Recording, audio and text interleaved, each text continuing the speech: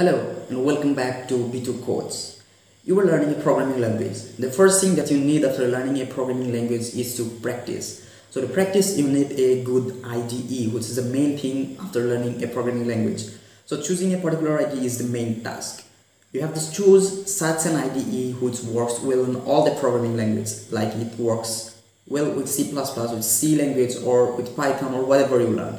So for me, VS Code is one such IDE. All the languages, all the things that I have learned till now, I have used VS Code, and I must say that it's good. So today I'm going to show you guys how you can do Python programming on VS Code. So it's not that difficult. You just have to download 2 extensions and you are ready to go.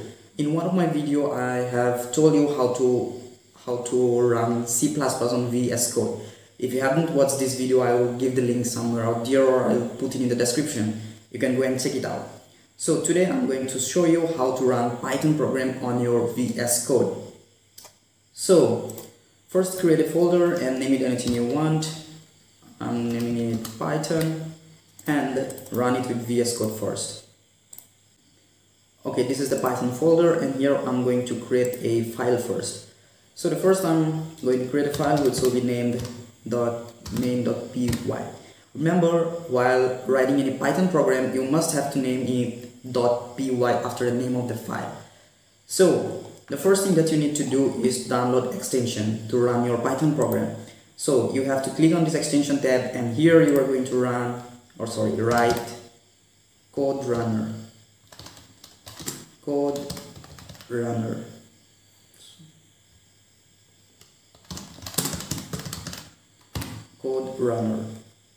So this is the particular extension I am talking about. I've already installed this, and so it's showing me like this. If you want, you can click on it will be an install button here, and you can click on install and it will get installed on your VS Code, which is really very easy. So the next extension that we're going to download is Python. Just type Python here in the bar, and this is the one that I'm talking about. Python, Microsoft MS-Python, Python. Remember, this is the one I'm talking about, okay?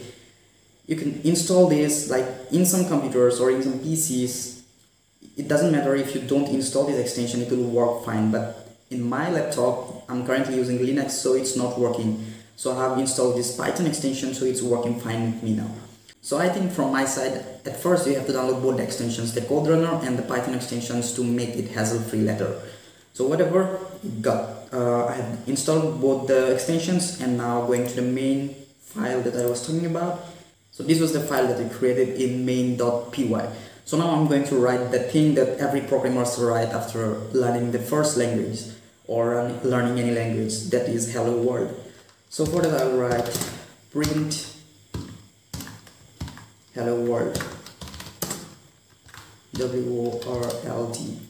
So I'm going to tell you one thing, like when I learned my first language, it was C++, and after learning C++, when I first wrote this hello world using Cout and all, I was feeling really overwhelmed, like, yeah, I can do something. I was feeling like that. That's a different kind of feeling you get when you write something on your own. So after writing print hello world, you got this run extension. So after writing this, you click this run button and click run Python file in terminal. Click this, and you can see here it's written hello world. So anything you write in print here, it'll get executed here in your terminal. For example, I'm going to write, say, welcome to B2 Codes. Now if you run this, it will execute run Python file in terminal, and you can see it's written welcome to B2 Codes. So that's how it works. It's really very easy. You just have to download 2 extensions to run Python program on your file, on your computer. So that's all for today. I hope you guys like this video. If this video helps you, make sure you subscribe to the channel, and I'll see you again.